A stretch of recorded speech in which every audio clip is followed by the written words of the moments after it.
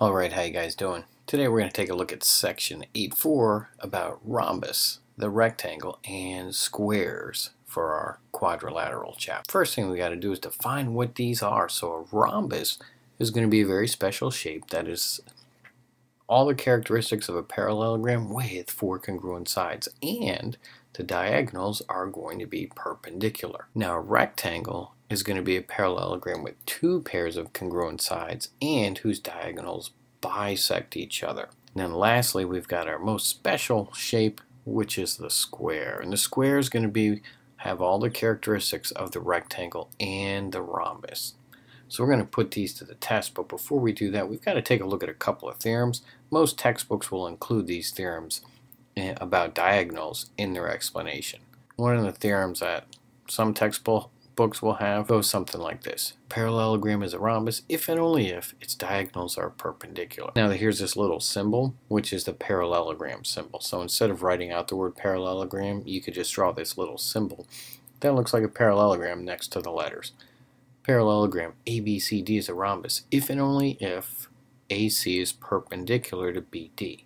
So let's draw a picture of what that would look like. And there we go. So that would be a picture that would represent that situation.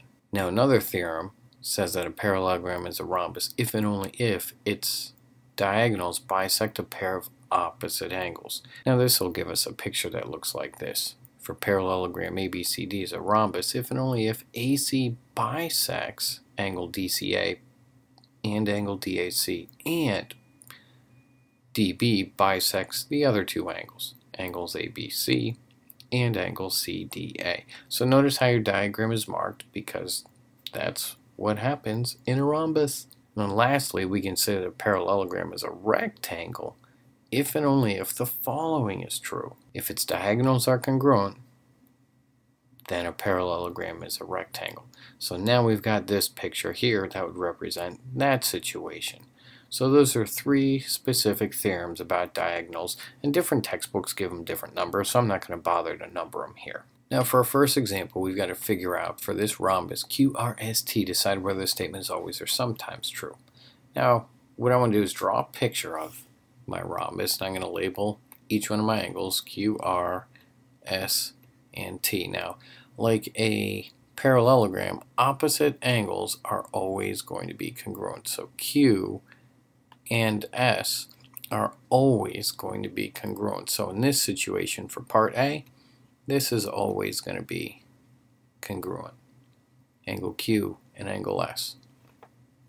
Now here's where it gets a little tricky, because if you take a look at angles Q and R, most people want to draw another picture like the one on the left, but instead I'm going to suggest this picture. Say we have a picture that looks like this, and we know that opposite angles have to be congruent. So say angle Q is a right angle, which means angle S would be a right angle. Now another property about parallelograms is that consecutive angles have to be supplementary, which means angle R would also have to be a right angle, and so would angle T. So if I have all four angles are right angles, then angle Q and angle R would be congruent. So this is sometimes the case.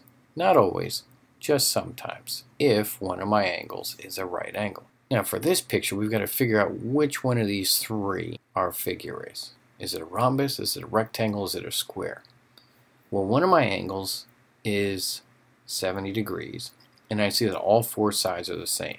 Now if all four sides are the same, that's going to rule out the rectangle. So the rectangle can't be you. Now one of my angles is 70, which means it couldn't be a square, because in a square all right angles are 90 degrees. Since all four sides are the same, that tells me that this must be a rhombus. So to write a sentence that explains our reasoning, we could simply say something like this. Since we have a quadrilateral that has four congruent sides and no right angles, our figure must be a rhombus.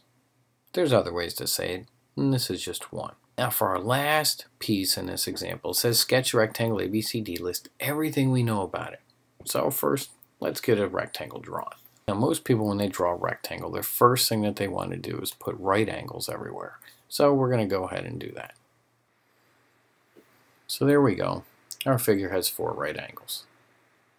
Now there's several other things that we know about it, and one of the things that we would talk about would be about opposite sides. What do you know about opposite sides in a rectangle? Well, they're going to be congruent. So we've got the 4 right angles, we've got opposite sides are congruent, but one of the other things we've got to think about is that a rectangle is a type of parallelogram, which means all the characteristics of the parallelogram apply to the rectangle. So opposite sides are not only congruent, they are also parallel.